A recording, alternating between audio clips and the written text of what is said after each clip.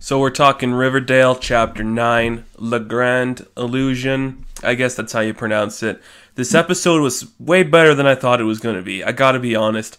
I went into this one thinking we're going to get a lot of boring, Blossoms talk and not much else going on there. But this one had more heart than I was expecting. It was a lot more fun than I was expecting. And it was a lot more interesting than I was expecting.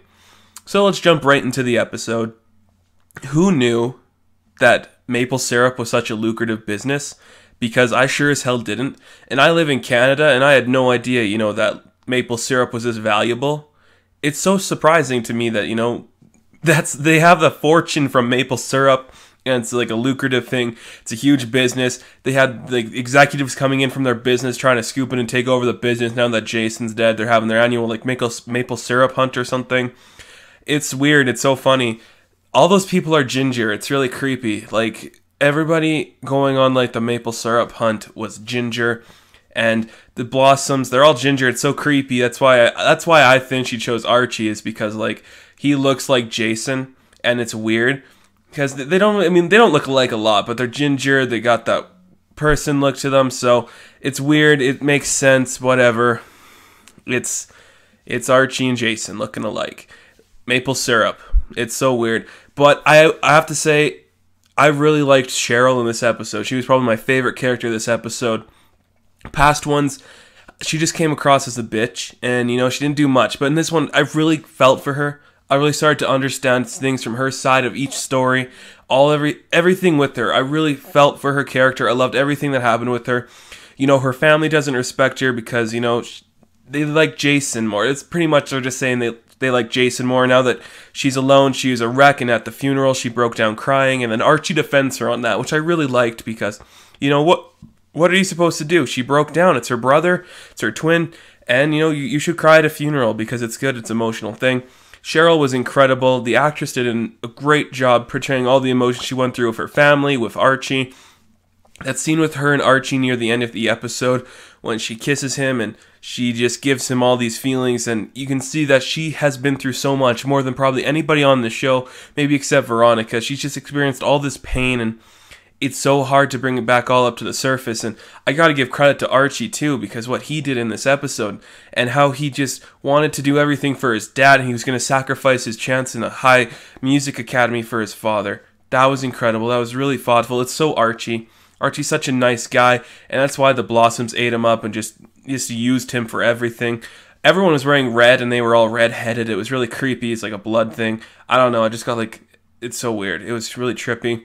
We got Polly again. Polly's back, and, she tells Archie, I'm kind of just doing this thing to figure out where the Blossoms are. It's cool, and I guess we're going to see what happens with Polly.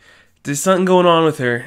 She's kind of planning something ahead of everyone else, which is kind of cool. It's really intriguing.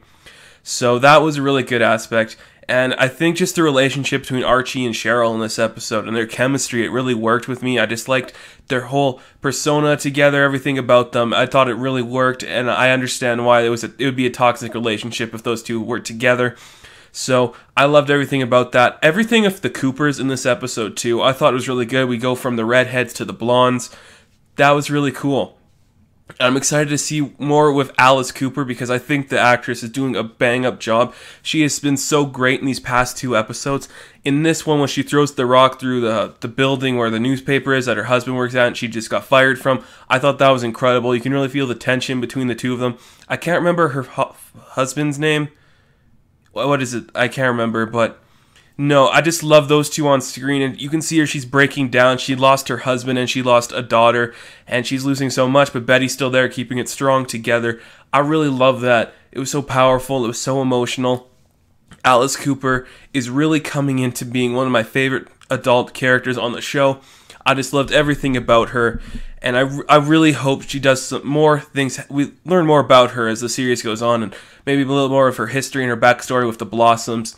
There's bad blood between the Blossoms and the Coopers. I want to learn more about that. We know the great-grandparent thing, but whatever, who cares about that? That's in the past. And we do learn, big spoiler for the end of this episode, we do learn that it is Clifford Blossom who put Hiram in jail. So now we have the Lodges coming into this. The black-haired people, I guess was what you could call them. If we have the blondes and redheads, the black hair, okay, sure. I guess there's more black hair people though, like the Joneses, and I guess okay. I got a little off track there. Yeah, so, and everything with Hermione and Fred in this episode, those are my two favorite characters, and they were on screen, and when Hermione finally tells Fred, that it was me and Hiram who bought the land, and you're working for us, and he's like, well, if we're going to do this, we're not going to do it illegally, we're going to do it right, we're going to do it proper, and you and me, we can't be a thing anymore. That was so awesome. I was such a big fan of Luke Perry in this, and every time Perry is on screen, man, I just get so happy. He knocked it out of the park. Hermione was so hard to watch too because she was just so intense, and I just thought, man, these two together, I like it. I can't wait to see Hiram come into this show, and you know what? It'd be awesome to see him. I really hope he comes in. I do think he'll be in their season 2, and I think they should get a big name actor to play him. This isn't something you can just like fill in the role. I want a big name actor to play him, So yeah. And then we have the other story of the show, which is I think one of the best stories they have done so far, is with Ethel and Veronica. And when you see there's a lot of problems with Ethel, she's going through a lot, and Veronica, who could have been a bitch this whole season, she's really become the nice girl, and you can see that. It was so great to watch. Veronica knows that she hurt somebody before. She wants to make amends for that and do something nice. She invites Ethel to her house. They have a nice time, gives her some fancy clothes, and then, we realize that Ethel's dad was in, he was working with Hiram, and then things happened. He tries to kill himself, and he ends up in the hospital. That was a big shock to me. That was like, somebody almost just died off screen, but it was like, wow, that's another death on this show. I mean, we got Jason, but that's another one. That was incredible. And when Veronica tells Ethel and Ethel's mother, yes, I'm a lodge. It's my dad's problem. I didn't do it. You can see she's breaking down, and when she finds out that Ethel's dad tried to kill himself, she breaks down in the bathroom. I love that. And she rips the pearls off her neck, symbolizes she doesn't want to be her father anymore. Oh, it was so beautiful. They make up at the end. I love that. It's such a beautiful episode. There was so much passion in Cheryl and Ethel and Veronica in these. Oh man, it was so great to see those three in particular. And Alice Cooper did really good too. This show's really becoming something. I don't know. It's really become something interesting. And one more thing I do want to point out.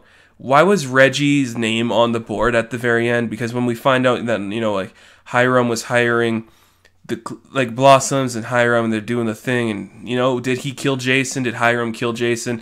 And they put the name on the board of Hiram Lodge. Why was Reggie Mantle's name on there? What did Reggie do? Did Reggie do something? I don't know. So that's just a thing. This episode was really good. Probably one of the better ones that's come out in the last couple episodes. So that's my review, and I'll catch you in the next one. Good luck.